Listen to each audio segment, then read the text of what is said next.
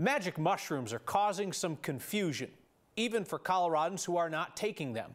I'm talking about the state agency that is supposed to regulate the new psychedelics market.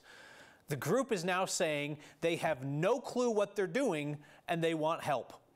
Voters passed Prop 122 in November. It decriminalized possession of psilocybin mushrooms.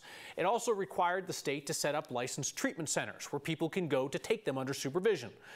The proposition put the Department of Regulatory Agencies, DORA, in charge of setting up the state guidelines. DORA usually deals with stuff like banks, not shrooms. So DORA is telling state legislators that they have, quote, no resources or expertise on psychedelic substances. Sure you don't, guys.